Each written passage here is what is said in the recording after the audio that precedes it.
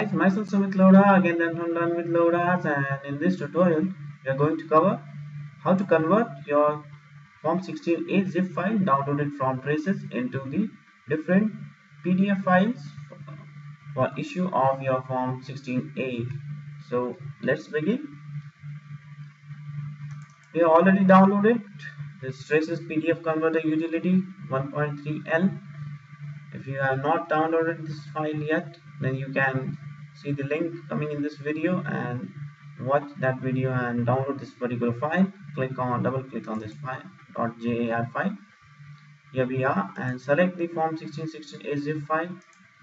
Since I have already downloaded this, I have selected this file, and then the input password for opening this file is your TAN number. TAN number in capital letters. Yeah, and save to folder is the destination folder wherein you wish to save these TDS certificates. So browse, and desktop I have made one folder TDS certificates. Click on OK and proceed. Do you want to continue without digital signature? Yes. And starting PDF generation. Okay, it's going on. This process is going on in between. Let me repeat the process once again. Form 1616 zip file, which I presume you have already downloaded from traces. If you have not, then you can go ahead and watch my another tutorial on how to download this Form 1616 zip file from traces. It's quite easy. Then again you need to put the password. Your password is your TAN number in capital letters. Remember, it is in capital letters, so don't write with small letters and all. And next process is to give a destination folder wherein you wish to, that is the path you can say, wherein you wish to save your TDS certificates. PDF creation is in under process. Within about every minute it generates around 60 TDS certificates. This utility, you can generate around 60 TDS certificates in a span of 1 minute.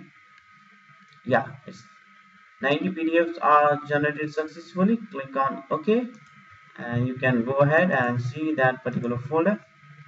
Here it is. Here you can see all the TDS certificates. It have already been downloaded in this folder. So this is all for now.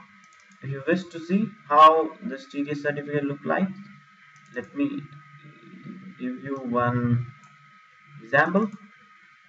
Yeah, this is the Form 16A.